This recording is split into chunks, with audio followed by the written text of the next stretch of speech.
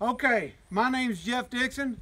I'm an outdoorsman, and today I'm going to show you my new purchase of my Harbor Freight log splitter. It is a manly tool, and it's actually pretty good for the money. But first, let me show you this seasoned locust and how I'm not able to drive my true temper wedge into it no matter how hard I swing. Here we go. As you'll see, that was an incredibly hard swing, and the true temper wedge has bounced out. So let's run it over to our Harbor Freight hydraulic electric log splitter and see if we can split this thing. Oh gosh. Let me get a drink of my beer. Okay, this has been seasoned for about 3 years, and it is incredibly heavy and incredibly wet. I honestly do not know if it will split this. So far, it has split everything we have thrown at it. It is a two-handed operation. They say that is for safety. I believe it was to cut cost in manufacturing. You press this button here and pull this lever. Here we go.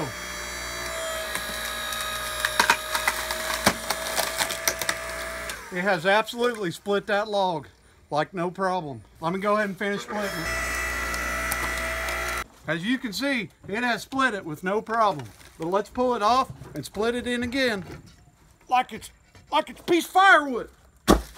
Okay. As you can see, I have welded onto this a plate for support and an axe head that I had laying around in my old chicken coop.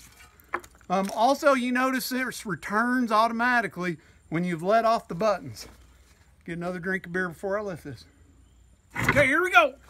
Goodness! That's still very heavy. I'll depress the green button to turn on the motor. Then I'll pull the electric switch or the switch to engage the hydraulics.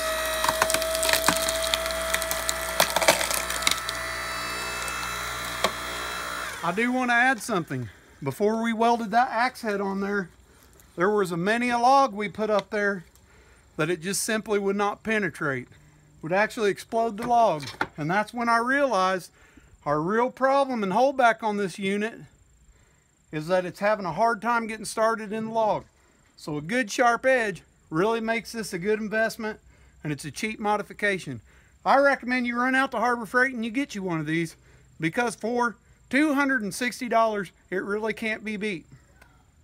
We'll split it a few more times, and that's about all I have to say about this unit. Thank you.